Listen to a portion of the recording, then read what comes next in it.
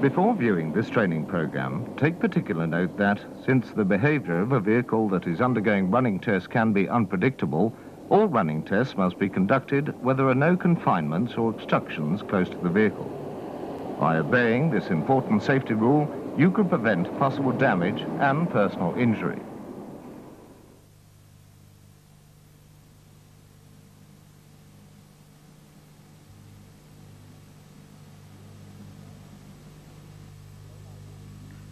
Here in diagrammatic form is the control idea used with Leyland pneumocyclic gearboxes. This is the latest six-way control system, of which there are minor variations as a result of design updating. However, the basic control idea is the same.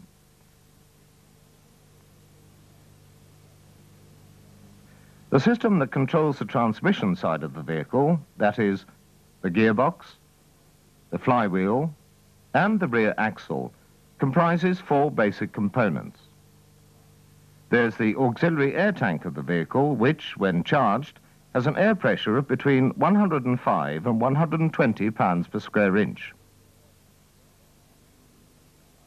From the auxiliary air tank, air passes to a limiting valve here. This limiting valve reduces the air pressure down to the working pressure of the control system, which is usually between 80 and 85 pounds per square inch. But there are exceptions to this pressure. Therefore, always consult the vehicle or the program data sheet for the correct air pressure. When the air has passed through the limiting valve, it then flows to the entry point of the Electro-Pneumatic unit, where it passes through an air filter, here, before passing into the Electro-Pneumatic unit. An electrical supply is passed to this, the change speed unit.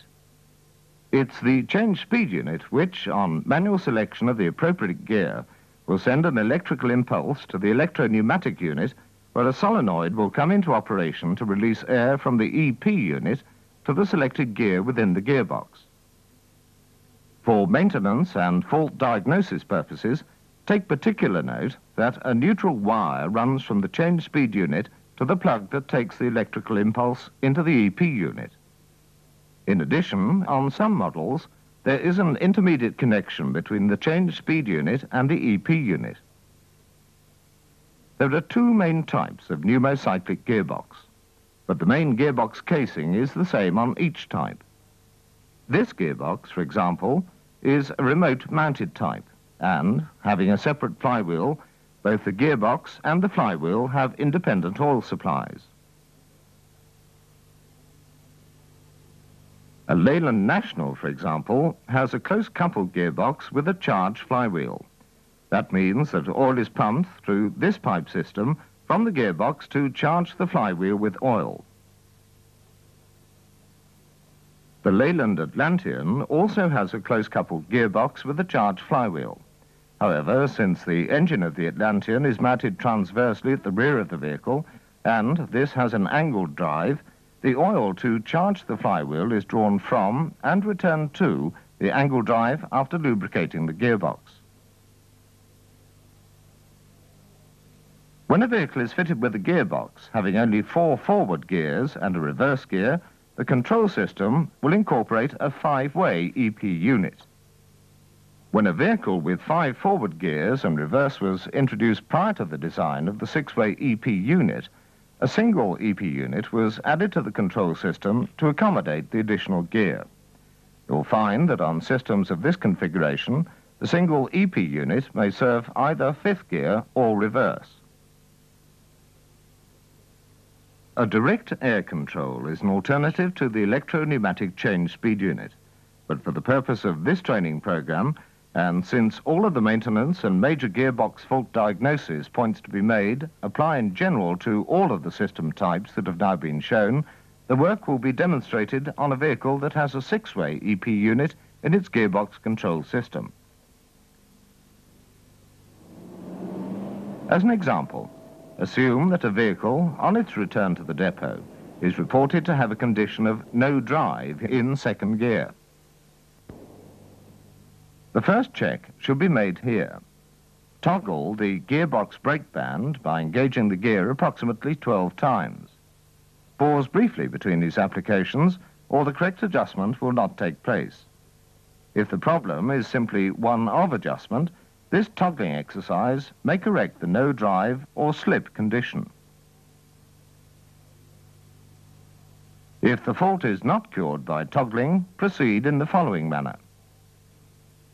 This is the point where the air pipes from the EP unit enter the gearbox. It's here that you can establish whether a fault condition lies within the gearbox or whether it's in the change speed system.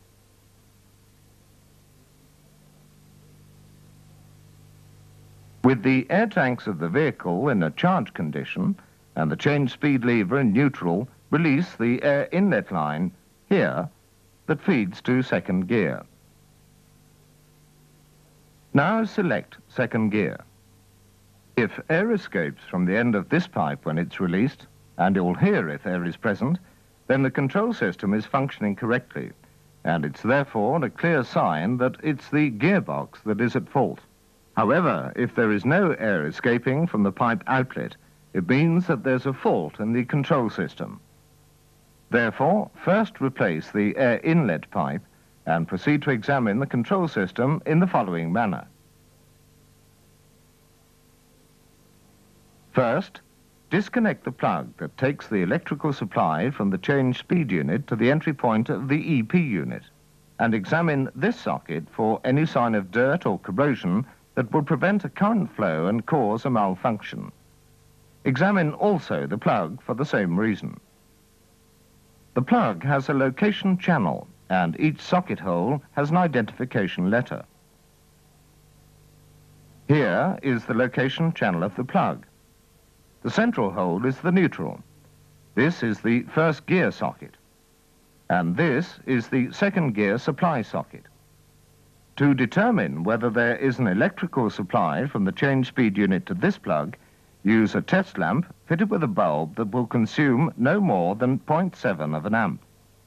Place one lead of the test lamp in the second gear socket and the other in the neutral socket. Now apply second gear intermittently. If there's power from the change speed unit to the EP plug and to the second gear socket, the bulb will light. In some change speed selectors, only momentarily, because the circuitry of some change speed units is set to cut out on either underload or overload. On the underside of this change speed unit, the two-speed protection device is situated here, and beneath this cover are the electrical connections of the unit. If on any occasion a flow of current isn't available to the EP unit plug, check that all of the wires and the connections here are secure and that there are no signs of corrosion. Also, operate the change speed unit and ensure that the contacts are indeed making contact. Then, on the occasions when the vehicle you're servicing is fitted with an intermediate connection like this between the change speed unit and the EP unit, ensure that there's electrical continuity through the connection.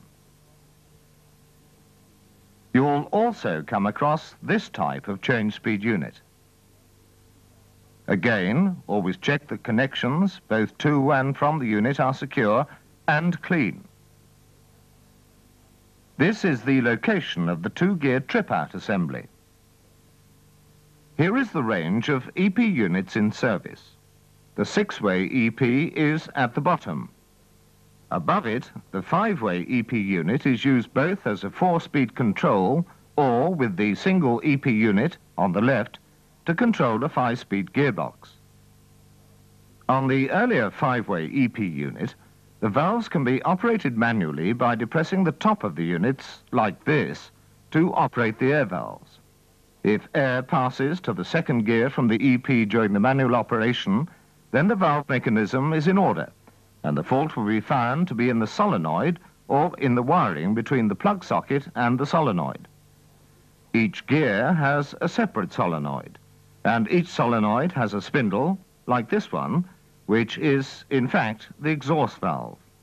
The EP unit, being a modular construction, allows for the exchange of faulty portions of the individual solenoid assemblies, or, depending on your local service facility, you may exchange the complete EP unit. The air inlet valve is to be found here, at the base of the EP unit. Within the valve, there's this thin spindle and spring arrangement. A mechanical malfunction of either of these delicate mechanisms will make the valve inoperative or a leakage occur through the vent hole on the side of the cover of the EP unit. Always check this vent hole, first with the gear control lever in neutral to see if there's a leakage, and then engage each gear in turn. If the air leak on the vent stops when a particular gear is applied, then it's the inlet valve for that gear that's at fault within the EP unit.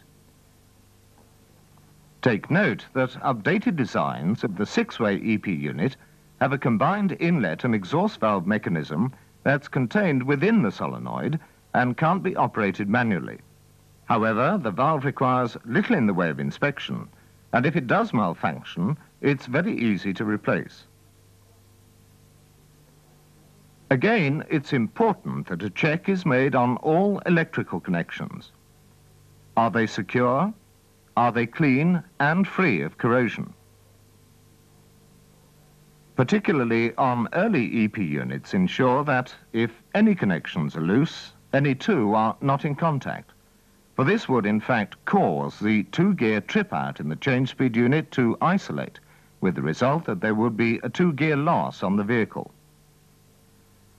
Here, on the 6-way EP unit, each of the wires from the electrical inlet plug has an identification mark.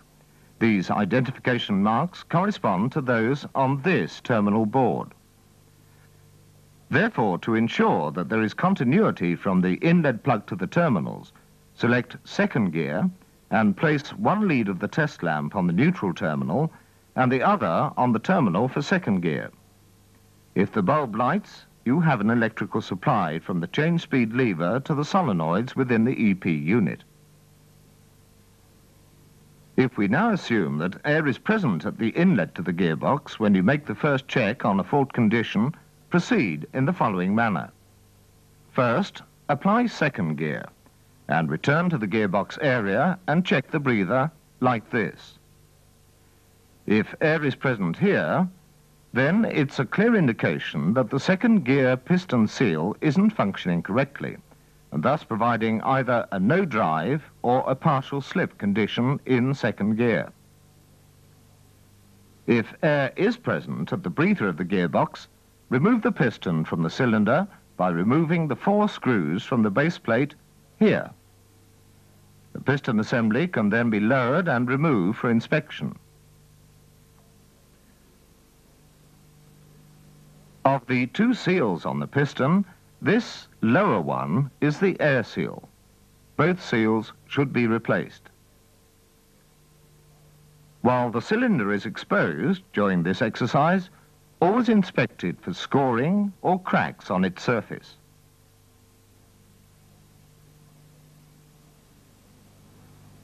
It's vital that, prior to any adjustment being carried out on the brake bands, the following check is made to ensure that the air pressure from the limiting valve of the auxiliary tank is set to the correct pressure. Therefore, fit a pressure gauge at the gearbox supply inlet and apply the gear to check the air pressure at this point. Here, the air pressure is low, and the fault can easily be rectified as follows. Return to the limiting valve and slacken off the lock nut of the valve.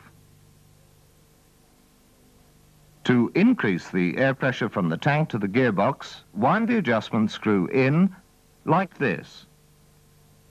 And, after tightening the lock nut, apply the gear once more and check the reading on the gauge.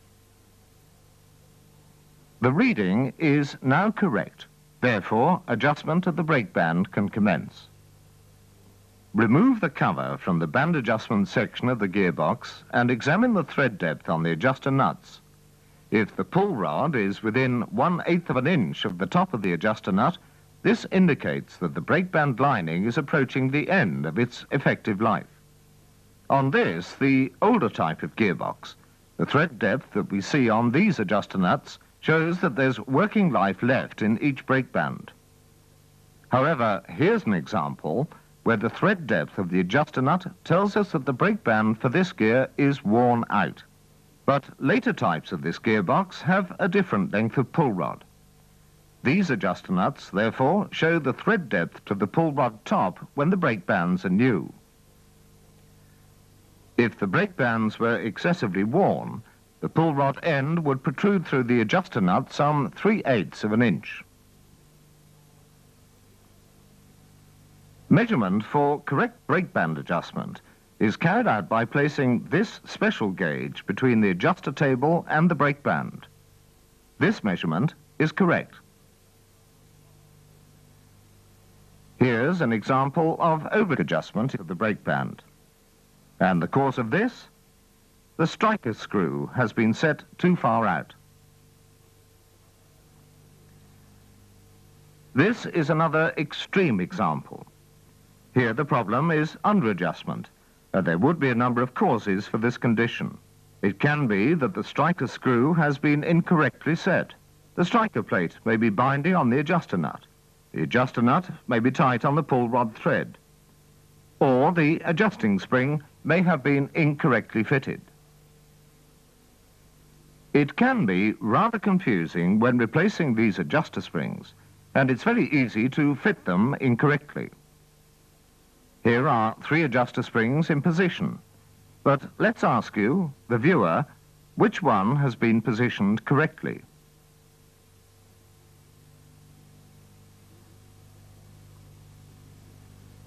It's the center spring that has been fitted correctly. But since there are many ways in which this spring can be fitted incorrectly, watch this demonstration of adjustment spring fitting. First, position the central single arm of the spring on the pillar of the striker plate and push the center of the coil down to the collar of the nut positively. Then position the arm of the spring with the double eye securely at the top of the same pillar. And finally, place the remaining arm here on the pillar of the adjuster table. Before replacing the adjuster nut and its assembly, check that the striker plate doesn't bind when the assembly is complete. Clamp it to the striker plate between your fingers, like this. Any restriction here would cause a malfunction on the automatic adjustment. Positioning of these components can then be carried out as the commencing exercise in the manual setting of the automatic brake band adjustment mechanism. Always ensure that the adjuster nut runs down the pull rod thread with ease. Now, with the mechanism in position and using this special tool, tighten the brake band in order that it may become centralized on the brake drum. When the band is fully down, take the adjuster nut back 6 half turns.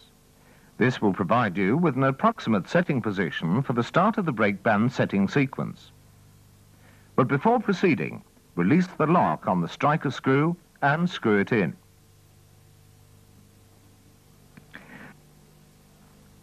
Using either, as here, an independent air supply or the air system of the vehicle, apply the specified pressure to the brake band and check the distance between the brake band and the adjuster table. In this instance, the gap is too wide. Therefore, release the air pressure and turn the adjuster nut, only slightly, in an anti-clockwise direction. This will allow the table to become closer to the brake band on the next application. Now, check the gap once more. When the gauge will just support itself between the adjuster table and the brake band, the setting is correct. It's now time to bring the striker screw back until it just slightly deflects the striker plate, like this, and tighten down the lock nut of the striker screw. It's the striker screw that sets the degree of automatic adjustment that will take place. At this stage, place a reference mark on the striker plate in line with the slots of the adjuster nut. Then release the gear and take it 1/4 of a turn out of adjustment in order that, with the spring refitted, we can check whether our automatic adjustment is functioning correctly as the adjuster nut is moved into adjustment in a clockwise direction towards the datum mark on the striker plate. When the spring has been fitted, release the gear and then begin a gear cycling sequence. As the gear is cycled, automatic adjustment will begin. It can be seen here that the slight adjustment takes place only when the gear is released. Therefore, always have a pause between gear release and gear reapplication in this automatic adjusting sequence. When the gear has been cycled to a point where the adjuster nut has stopped turning and the slots of the adjuster nut have stopped short of the reference mark, then the striker screw isn't far enough out. If the slots of the adjuster nut go beyond the reference mark, then the reverse is the case. The striker screw is too far out. In either case, the condition should be corrected satisfactorily before once more replacing the gearbox cover. If the one gear slip condition hadn't been on any of the indirect gears but on top gear, a different adjusting procedure would have to be applied. First, remove the drain plug and substitute this depth gauge adapter. With top gear disengaged, screw down the threaded portion of the center of the adapter until it just touches the base of the piston, and take note of the measurement like this. Now place the gear control lever in the top gear position. Return to the gearbox area and screw the center of the adapter down once more until it comes to rest on top of the piston, and take a second reading. The difference between the two readings that you've now taken indicates the true piston travel, and this must always be maintained or adjusted by the use of shims on the piston push rod, or a slip condition on top gear will result. If you start the engine of the vehicle, place the gear control lever in second gear, release the handbrake, and on depressing the throttle, there's no forward movement of the vehicle, this may be due to a stall no drive condition or a neutral no drive condition. Therefore, with the throttle fully depressed, listen to the engine revs. Maximum revs running light will indicate a neutral no drive condition. If the engine labors and only achieves half revs, you have a stall no drive condition on the vehicle. When a stall no drive condition occurs, always make a check that the parking brakes have been released. There may be a two-gear application within the gearbox, or top gear clutch plates may have ceased to provide the same fault condition, a lock-up in the transmission. Although it's unlikely, a stall no drive condition could be caused by a mechanical fault in the valve mechanism of the EP unit. It's also unlikely to be an electrical fault, because there is a two-gear protection device in the gear control lever. With a remote-mounted gearbox, you can confirm a stall no drive condition if you check the small prop shaft between the flywheel and the gearbox. This will be stationary when the change speed lever is in neutral. Here's an example of a stall condition in the transmission. If the vehicle drives in neutral, it's an indication of a potential two-gear situation. Therefore, to discover which gear is causing the condition, operate the change speed control through each gear in turn. Only when the change speed lever is in neutral and in the gear that is at fault will the vehicle move forward. Once the problem gear has been identified, the air pipe to that gear at the entrance of the gearbox should be released to determine whether the fault lies in either the control mechanism or within the gearbox. If there's air present at this point, when the gear control lever is in neutral, it's the control mechanism that is at fault. If there's no air present, then the fault lies in the gearbox. When it's found that the vehicle won't move in any of the gears selected, a condition of neutral no drive exists. To identify the problem area, carry out the following checks. Is the rear axle in order? Is there sufficient oil in the flywheel? Is there an air supply to and from the auxiliary air tank? If there isn't, check the system protection valve on the inlet to the tank. Is the air filter to the EP unit clean? Is there a power supply to the gear control lever? Now, with the engine running and second gear selected, examine the flywheel area beneath the vehicle. If the small prop shaft between the flywheel and the gearbox is rotating, then the flywheel is in order. However, again, on a close-coupled gearbox, this check wouldn't be possible. Inspect the main prop shaft that runs from the gearbox to the rear axle. If it's stationary in this test condition, it's in order. But if the prop shaft is revolving, like this, it's a clear indication that there's a failure in the axle shaft or driving head in the rear axle.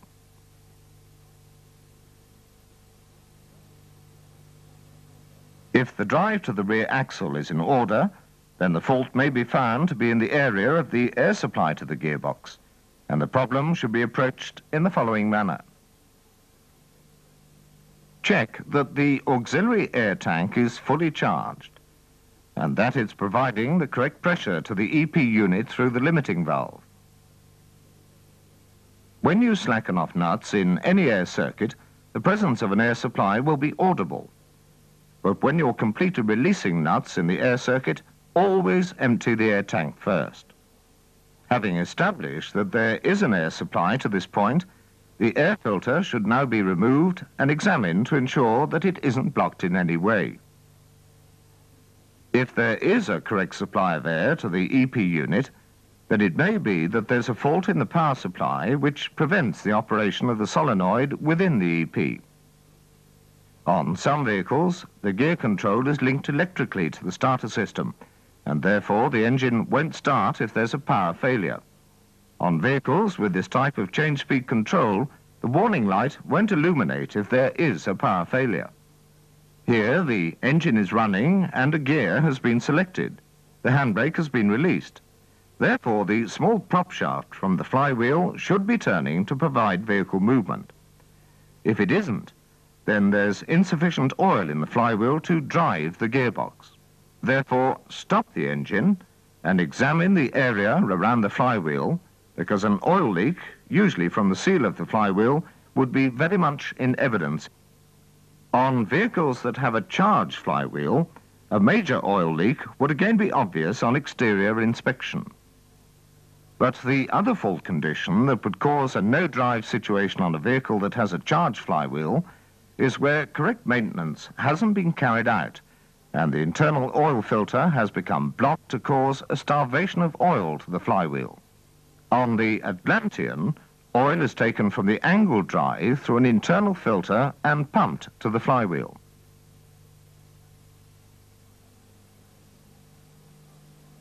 A Leyland National has a charged flywheel, and the oil for the flywheel is drawn from the base of the gearbox, again through a fixed internal filter. Here is the filter, and since it's at the base of the gearbox, you can establish whether it's clear and passing oil to the flywheel by releasing the lock on the pipework that goes from the gearbox to the flywheel to check for a free flow of oil with the engine off.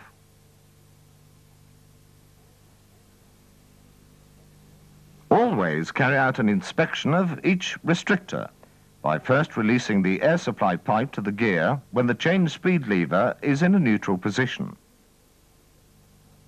The complete restrictor adapter can now be unscrewed from the piston base plate. Each restrictor has an identification groove. In this view, the groove is on the narrow part of the restrictor on the left. This is the air supply hole that faces the gearbox. And this is the air release hole. The larger hole on the other end is the hole that accepts air from the supply. The restrictor is the vital component that times the application and the release of all the indirect gears. Each restrictor within any gearbox is different, and they're different again in different vehicle types. It's important, therefore, that a full check is made on the program datasheet in order that the correct restrictor is fitted to each gear. Every restrictor should be fitted this way round, with the reduced end nearest to the operating cylinder. When fitted correctly, this is the airflow pattern through the restrictor on gear application. And this is the airflow pattern when the gear is released. Here's an example where the restrictor has been fitted the wrong way round. When the gear is applied, it will receive an air supply through two of the holes in the restrictor, and therefore it will apply the band too rapidly. When the gear is released, there's only one escape route for the air, and therefore the band will release too slowly. Therefore, in a 3-gear change situation, what will be the result of a restrictor being fitted the wrong way round in an up-gear change sequence? When 2nd gear is released and 3rd gear is applied, 2nd gear comes off at the correct speed, but 3rd gear, because of the wrong airflow through the restrictor, goes on too quickly. And the result? Band overlap or a momentary 2-gear situation.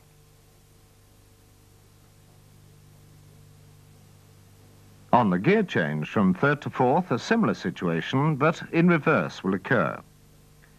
When 3rd gear is released, because it has only one air escape path instead of two, the band will come off too slowly, while 4th gear will apply at the correct speed, causing a band overlap situation.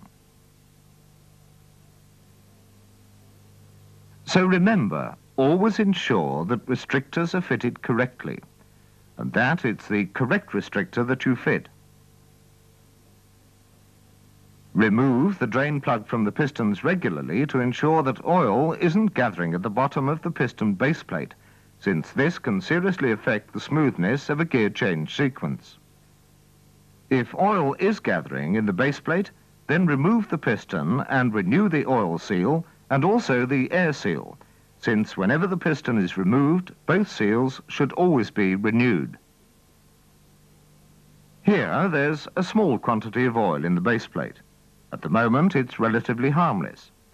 However, if correct maintenance isn't carried out in this area, the oil level will rise until the oil starts to pass down this central hole, not only into the restrictor housing, but also flowing right through to the EP unit, thus seriously affecting a gear change sequence.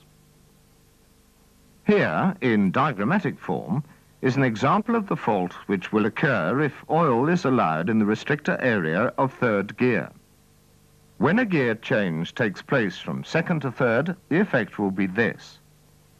2nd gear will come off at the correct speed, but 3rd gear will go on too slowly because the oil is restricting the airflow. During this band underlap situation, there's a temporary neutral situation in which the engine revolutions will increase to provide a false indication that the band is slipping. When 3rd gear is released, the band will come off too slowly, while 4th gear will engage at the correct speed. The result will be that for a very short period, there'll be a 2-gear application on the vehicle, or a band overlap situation. With this condition, a severe jolt will occur through both the gearbox and the transmission, to the ultimate detriment of both of these units.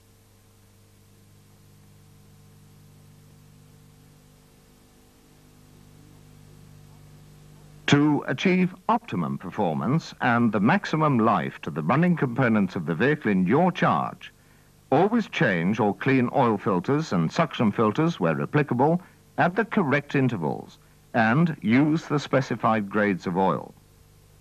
A vehicle with a charged flywheel should have your special attention, since there are particular filling procedures for lubricant. For guidance, examine your program notes.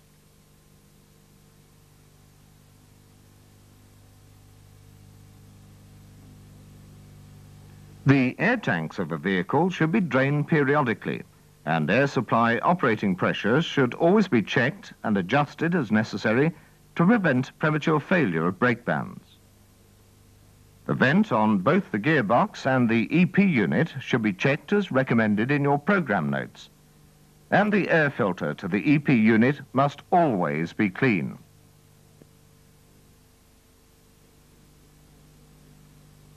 Always disconnect the prop shaft or withdraw the axle shafts when towing the vehicle.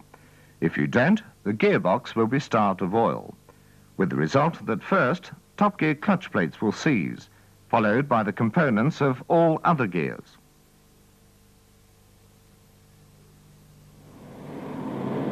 Always conduct running tests on the vehicle where there are no confinements or obstructions close to the vehicle, and you can help to prevent possible damage and personal injury.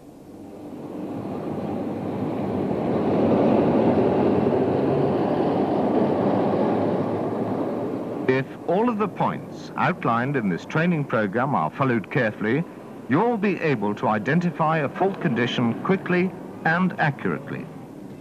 And if you carry out the maintenance and preventative maintenance checks as recommended, you'll make a valuable contribution to the extension of the working life of the semi-automatic gearbox.